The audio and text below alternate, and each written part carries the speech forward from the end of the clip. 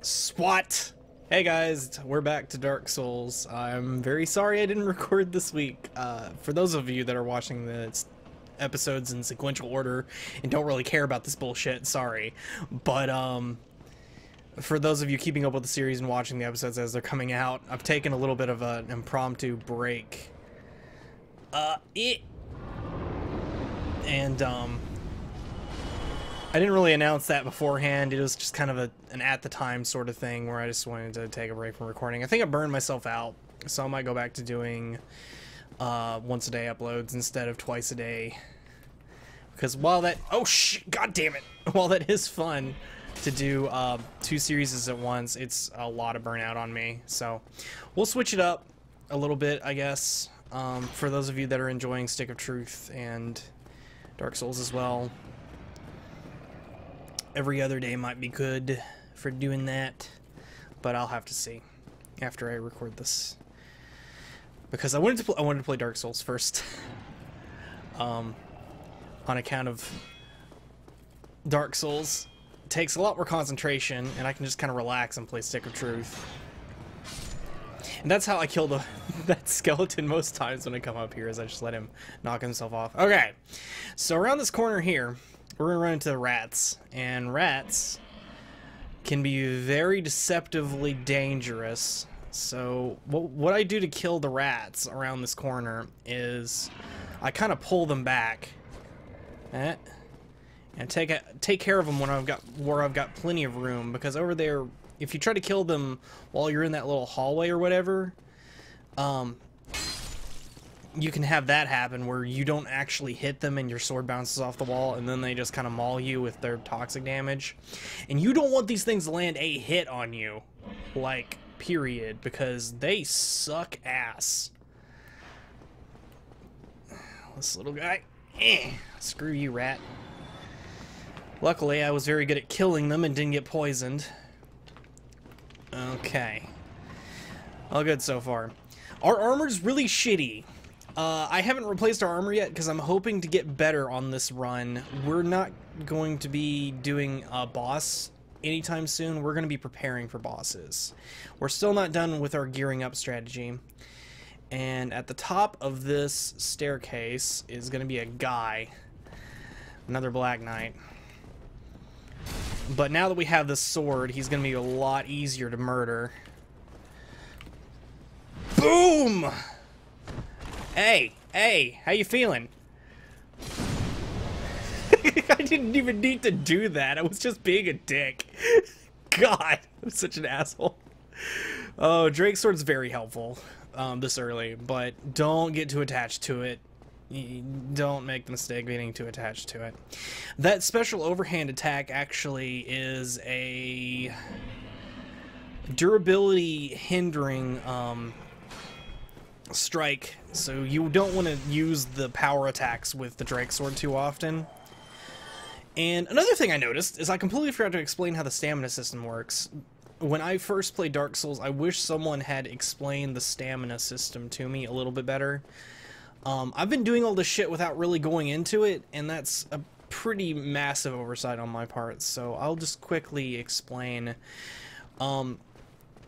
The reason I kind of back off between attacks is because I'm letting that little green bar underneath my health bar regenerate, because once that runs out, you basically can't do anything. If someone hits you and it drains all your stamina while you've got your shield up, it leaves you vulnerable, so, you know, a bunch of other stuff like that. It's very bad. So we are going to try to mind our stamina as much as possible and get a lot of items that regenerate stamina, as they're very helpful. We can attack for longer, and we recover quicker from a bunch of nonsense. Okay, buddy. Let's get around this guy. Dodging arrows. I hate those two over there. This is kind of a cool challenge, actually. If I can... Huh. Yeah! Woo, shit! As you can see, I can block these arrows, but they do start to plink away at my stamina after a time. But because I've got this over— oh shit! No no no! No no no no no! No no no no no no! Oh god! Did not mean to fall down there. That was bad. That big ol' butthead. We just kind of want to avoid him. I don't really— we can kill him. I mean, he's perfectly killable, but he's kind of more of a pain in the butt than he's worth. I always sort of just avoid him. He's just kind of annoying.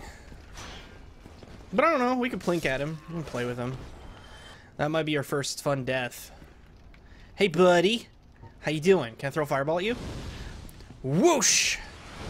No, that was a miss. Complete miss. Good, good. Okay. Let's try a little closer. Also a complete miss. We seem to be using our fireballs very well. Very well. Let's try again. Fireball.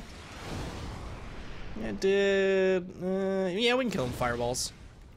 Just— oh, maybe we can't. Maybe I'm gonna be bad, and I swear to God.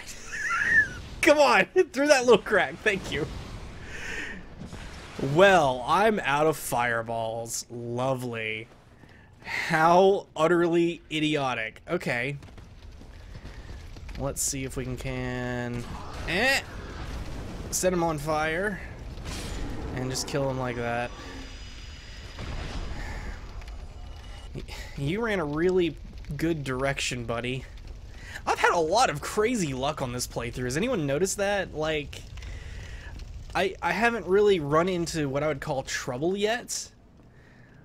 And I don't think it's so much me being good at the game and knowing what I'm doing so much as just getting really lucky. Like, that bull guy ran straight into that fire. Like, it was the best possible way for him to go for me. Alright. Anyway, this guy is going to lead us up, and normally you would chase after him if you were a new player and get ambushed, but we're a little bit more careful than that. And we're going to sit back and wait for a couple more to come to us, giving us a lot of room to swing on the right wall there. And then using our strategy to back off and attack these things, giving us plenty of stamina to work with. Stamina.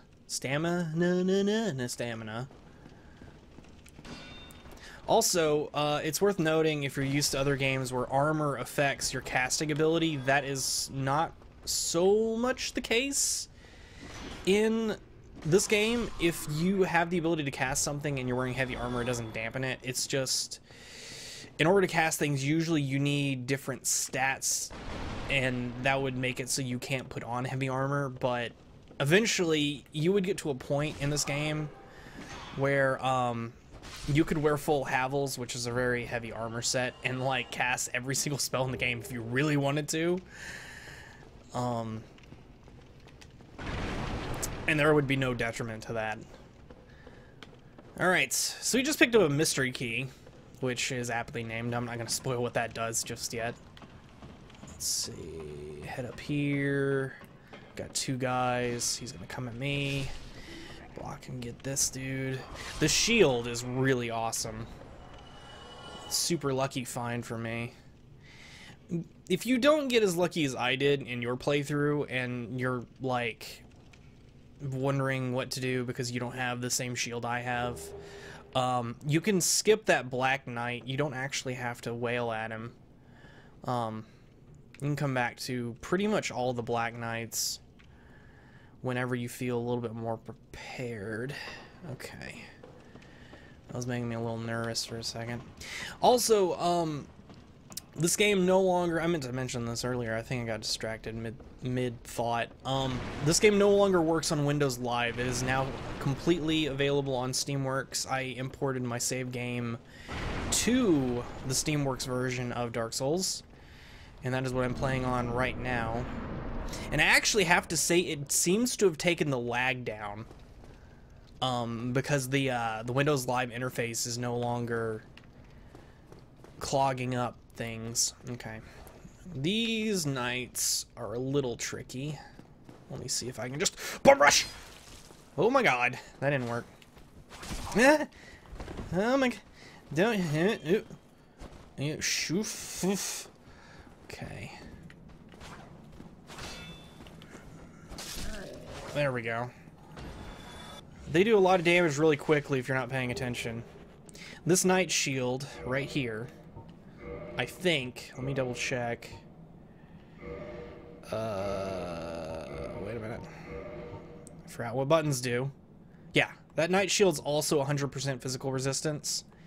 So it's perfectly, it would be just as good as the one I'm using, but I'm going to keep using the Black Knight Shield because it has more fire resist. And I don't remember a lot of magic damage happening around here, so it will be the optimal shield for now. Let's see.